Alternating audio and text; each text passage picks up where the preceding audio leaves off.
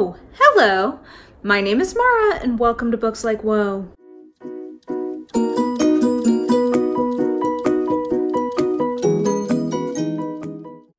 So, a few weeks ago, I dipped my toes into the, Great Salt Lake and had a video called Overhyped Books, which I have to say mostly people were pretty civil about. I was impressed. There's not as much garbage in the comments as there definitely could have been. So I appreciate that. Thank you. But people did bring up the point, which I thought was a perfectly fair one, which was, are there books that you think do deserve the hype? So like sort of the opposite of overhyped books, what are books that are just hyped?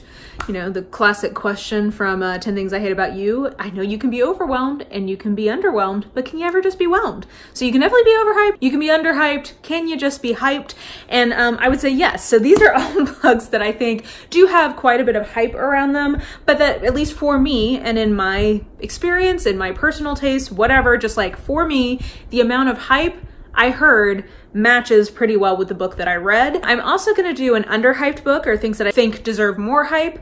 At some point in the next few weeks, we'll get to that. But for now, we're just going to talk about hyped books that I think deserved the hype. And the way that I did this was I literally just ran through my shelves and started picking things until I had roughly like 15-ish. I may do another one of these videos again if you guys like it, and try to think more about books that I don't necessarily own physically. Enough of my yapping. Let's get into these. I've broken this out into speculative fiction, mystery, and nonfiction. So let's do this. Okay, so starting with speculative fiction, first we have Every Heart a Doorway by Seanan McGuire. Now I will tell you that I think probably the series as a whole is overhyped a little bit in my opinion at this point, but I do think that this original book for me was the perfect amount of hype because it just has tropes I really love. It has the boarding school element. It is an isolated closed circle mystery, guys. Just so you know, I do have this on that shelf because though it does have a strong element of fantasy to it, at its heart, there is a mystery plot to this, like a murder mystery plot.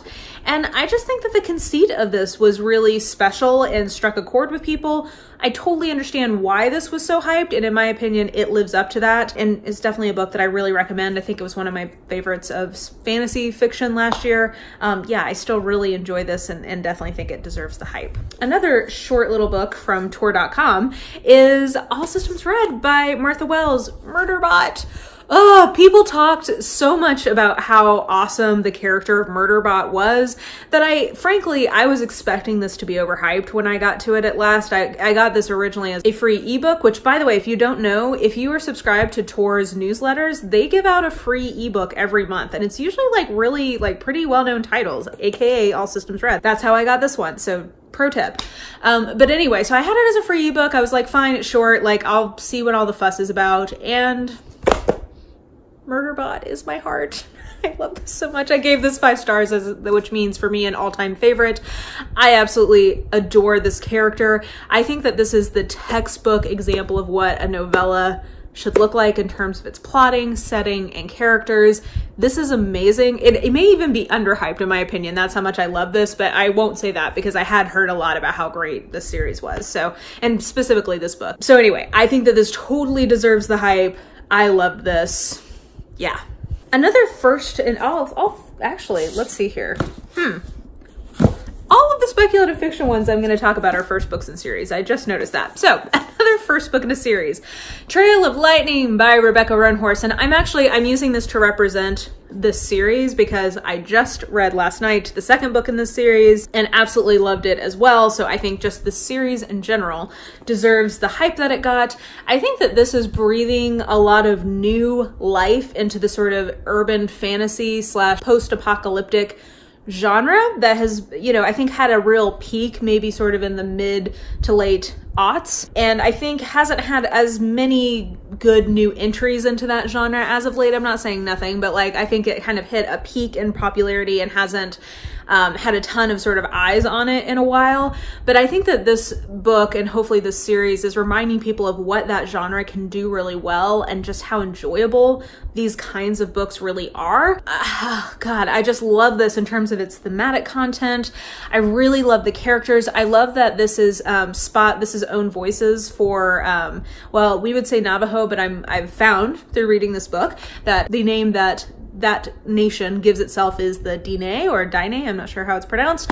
So Diné, it's spotlighting Diné culture. I've learned so much about the mythology because one of the cool things in like an urban fantasy type series is that if it does have a specific mythology or religion it's based on, you can go like read about it and get ideas about where certain characters might be going in their plot arcs and stuff. So like it's made me kind of fall down the Wikipedia rabbit hole reading about, you know, a culture of an indigenous tribe here in the US that I didn't know a lot about. So anyway, I just like, that's a side note, even because like just the books on their own are just so fun to read. They're dark as fuck. And I just love Maggie, our main character. I love Kai, I love Ta, I love the Goodacres. Like, oh, I just love them all. It's so good. I really like, this was hyped up as an exciting new series, and I think it's totally living up to that hype.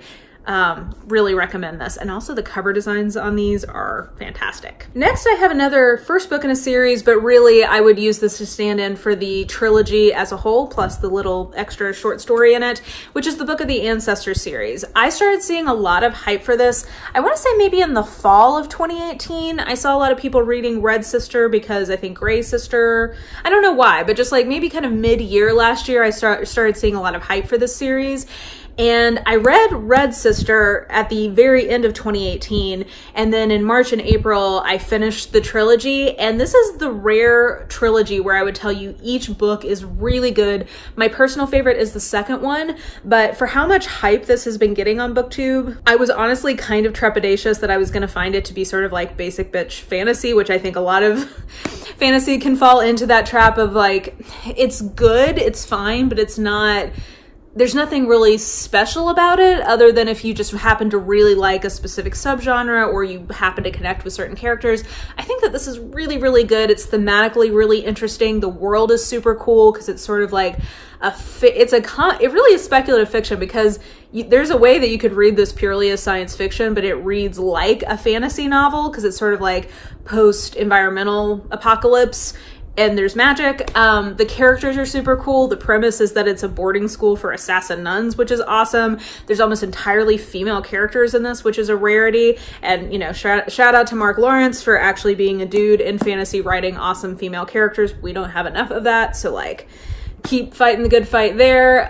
Yeah, this is just a fantastic trilogy. I have a whole review of this trilogy. I'll try to link that somewhere, but I absolutely love this and definitely think it lived up to the hype that was getting built for me on BookTube for this series. Then we have Dread Nation by Justina Ireland, which was one of my very favorite kind of fantasy or speculative fiction type picks of last year. And this is one that I think that this is maybe one of the more controversial picks for this because I think that this has been very hyped for sure. I think once it came out, people had more mixed responses to it. Some people really loved it, some people were more lukewarm on it, but it definitely had a lot of buildup prior to its release, and at least for me, it completely merited that buildup. I mean, first of all, I think some of the buildup was purely just from how gorgeous this cover is. Like, what an amazing cover design here. And the premise is so cool, which is sort of a reimagined alternative history civil war, where in the middle of the conflict, there was a zombie outbreak, so the North and South in America stopped fighting each other and started fighting zombies, and there's like these zombie fighter training schools, and our heroine is biracial and gets sent to one of these schools. Anyway, it's so good. I think for YA, like, I think what sort of my thing that I loved most about this is that it thematically is a lot about respectability politics and like how groups who are oppressed kind of think about themselves in relation to the narrative that is presented about them from the overgroup. And I just think that it handled that perfectly for a YA audience. I just really love this. I love the world, and I'm really excited to see where this goes. We don't have any more books yet in the series. I think the next one is scheduled, if I'm remembering rightly, to come out maybe like in January of 2020. So I'm really excited to see where the series goes, but this book in particular did get a lot of buildup, and for me, matched that build up, though I know that was not everyone's response. Okay, and then my last pick is Nevermore by, who is it, Jessica Townsend? Yeah. So this is a middle grade fantasy pick, and if you watch this channel, you might be laughing a little bit because you will know that I kind of lost track of this when I moved back in February, and I haven't actually finished this book. So I will give you the caveat that I didn't actually get around to finishing this yet, so it may be that in my last like 100 pages or whatever, it totally explodes and is awful, but I wanted to include it because this is incredibly hyped here on BookTube. And I was expecting this to not be as good as the hype was, but from what I've read of it so far, so caveat, I think that this is fantastic. And I totally see why it's so hyped because I think it's really well written. I'm not going to say it's like the craziest new world or like super innovative, but I think it takes sort of worn tropes or like, you know, well-loved components of fantasy worlds and puts it together into something that's really, you know, satisfying. And I think maybe not wholly unique, but not just like cookie cutter everything else that you can read in this genre. I think it does a nice job of sort of a new take on favorite elements. And it's well, you know, it's really well written. It's for middle grade, which is always nice to find some kind of books aimed at younger people that is really well written and is really, you know, marketed well. So yeah, I really enjoyed what I read of this. I need to make it, I think in July, I'm going to put this back on my TBR. So I just forced myself to polish this off. Anyway, I really enjoyed what I read of it. It's very hyped and in my opinion, really deserves the hype that it has. And I've also heard that the next book, which I also own and will want to get to at some point, is also really good. So there you go. Those are my speculative fiction-y fantasy sci-fi picks. Okay, so then 3 picks for mystery. Now the first one is a little bit of a cheat. You will laugh if you watch my channel. This will be very on brand for me, but I wanted to, because I have been specifically excluding classics or genre classics from these lists because I just feel like classics and genre classics belong in their own kind of hype bubble, and people asked me to make a video about that. So at some point I will talk about what I consider to be classics that for me are overhyped, but probably shouldn't be called overhyped because they probably helped form the canon. Anyway, that's like a whole other video.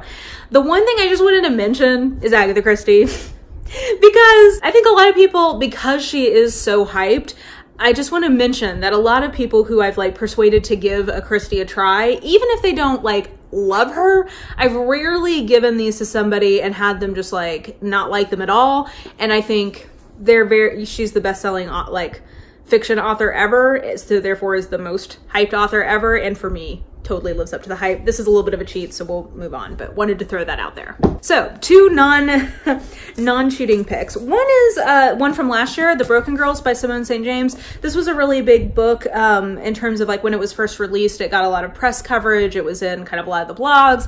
I saw it a lot here on BookTube and on Bookstagram. So I think that this definitely got a lot of coverage. It was sort of a breakout novel for Simone St. James.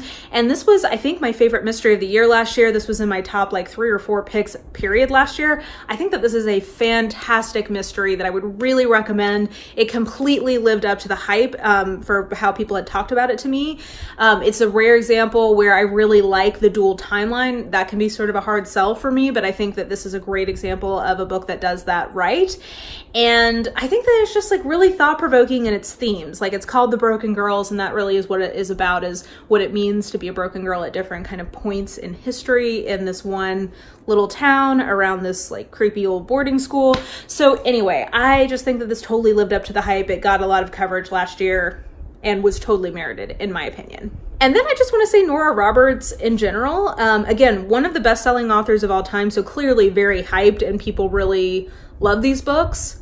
And I think when I first started reading Nora Roberts, I was expecting her to be sort of like trashy but fun or something. I don't know. I think I was sort of snobby about like what I thought she might be like as an author, but I think she's like a really, like, she's a master of commercial fiction. She is a master of this kind of suspense novel that she writes, these like standalone thriller suspensey type books. They're super good. The J.D. Robb books she writes are great. Like, just really, really good genre fiction writer who is super popular for a very clear reason. Like I think once you've read one of her books, even if you end up like not loving it, I think that you'll understand why people do love them. And yeah, so these were very, very hyped just in terms of like sheer ubiquity of this author to me before I read her.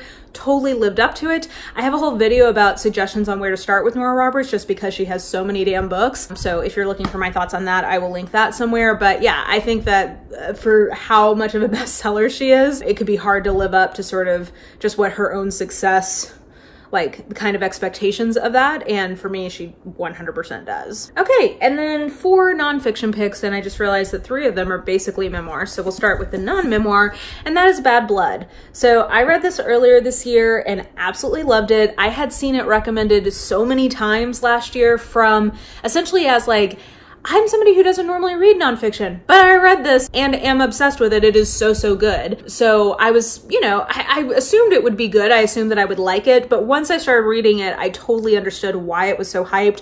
Both just because I think the subject matter choice here was excellent, because like the bonkers, banana pants, crazy things that happen in this book, like you're hooked in on that.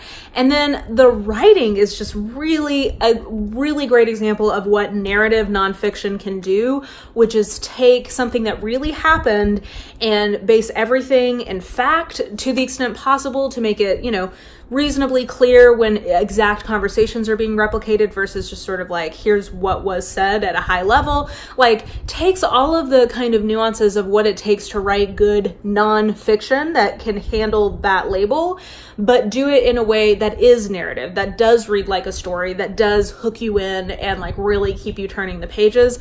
That is a rare skill set. And John Carreyrou, like, I would love to see what his other writing has entailed. I haven't done that yet, but like, I think he handles that really well. There's an investigative journalism piece in the story towards the end where he comes in as a character in the book. And yeah, I just think that the whole thing, I totally understand why this was so hyped, because it's really, really engaging, and I think a very friendly point of entry if you are somebody who doesn't normally like nonfiction but wants to give it a try. I would definitely recommend this, and I did also listen to this as audio, so I can recommend that to you as well. But yeah, this 100%, I understand the hype on this and think that it was worth the hype. And then finally, 3 memoirs, all of which I love, and I think have a lot of thematic similarities now that I'm looking at them. I don't know that I'll have a ton to say about these, because mostly it's just like, all 3 of these are super well written, well observed. They understand how to have like a point of view on their own lives and the stories that they're telling. I think that all of these select sort of like the anecdotes really effectively, and do a good job of sort of like having a specific point of view that make these really compelling. So that's what I would say pretty much about all 3. I'll give you a little more color commentary. First being Between the World and Me by Ta-Nehisi Coates. This was incredibly hyped when it came out, because I think it was really a part of that sort of dialogue and discussion we were having maybe in like 2014 and 15 in the wake of things like Trayvon Martin and Eric Garner and all of that stuff happening. Like that sort of growing sense of like, this is a problem, we need to do something about it. The ubiquity of having iPhone cameras and stuff available to document these things when they were happening. That was all going on, and I think that this book ended up being a really important part of sort of like bringing some of the, like articulating the ideology behind some of what that stuff was in a way that was really consumable to people, really compelling. This was definitely a book that was hugely talked about at the time and really holds up. I think I did, I've reread not the whole thing, but like sections of it in the last year or 2, and still find it really moving and really ideologically challenging, because he's coming from specifically a different place than a lot of the sort of tradition of Black liberation politics has come from, which I think leads to some interesting tensions. But anyway, I think that this book totally merits the hype, and was an interesting part of a discussion at the time. Similar just in terms of like Black civil rights and the history of that are the March trilogy from John Lewis and his partners or his collaborators on the graphic novel piece of this. I think as a graphic novel, this works amazingly. And then like, it's hard to find a more interesting subject than John Lewis. There's also going to be, I think, a trilogy of these called Run, about his time becoming a politician and a representative for Georgia in the U.S. House of Representatives. So I'm excited about that. But this is an amazing history of John Lewis's time as one of the pivotal figures in the American civil rights movement in the 1950s and 60s. I learned a lot from it. I think it was really moving, really well executed, something that has been very hyped and is sort of like one of those graphic novels that always gets pointed to as a great example of what that kind of genre or format can do, and something that I think that they've pushed a lot into high schools, which I think is great. So definitely that one's very hyped. And then the last memoir, is my all-time favorite memoir. I happened to read this right around the same time I read Why We Get Fat by Gary Taubes, and those two together, as I sort of made like some drastic changes in my own eating and sort of, I have, well, content warning, but I have a history of eating disorder and whatever, and I think that this book, along with Why We Get Fat, made me feel very seen and was just like literally life-changing. And this is my favorite memoir, and that is Hunger by Roxane Gay, which I've yet to meet someone who didn't at least like it, if not love it. This is very, I mean, I think any book from Roxane Gay ends up being pretty hyped just because I think she's become kind of one of our wise women of intellectual class here in the US. She's definitely fun to follow on Twitter if you don't, and I just have a tremendous amount of respect for her as a thinker, as a fiction writer, just as a human. But specifically, this book is about her relationship with her body and with food, and how that is relates to sexual assault that she experienced in the past. And I think that this is very sparse, direct prose, and that is what makes it beautiful. I have seen, I think usually the critique I see of this book is that some people don't like that writing style, which fair enough, your mileage may vary, but I love it. And so this was very hyped just by virtue of being by Roxane Gay, but for me, lives up to and actually exceeds that hype. Absolutely love this one. Those are all books that I think deserved the hype, that were just hyped. They were not under or overhyped. They were just hyped. And all books that I would definitely recommend. I like these videos where I get to just talk about things that I really love. I like being salty too, but you know, I think it's good to have a balance, and that's how you guys get to know my tastes and how you can kind of map your taste to mine, I think, is by talking about books that I like as well as books that I don't like. So anyway, enough of my yapping. Let me know, maybe in the last couple of years, a book you read that was really hyped that actually lived up to the hype for you, because I think reading something that you find to be as good as people say it is a rare treasure.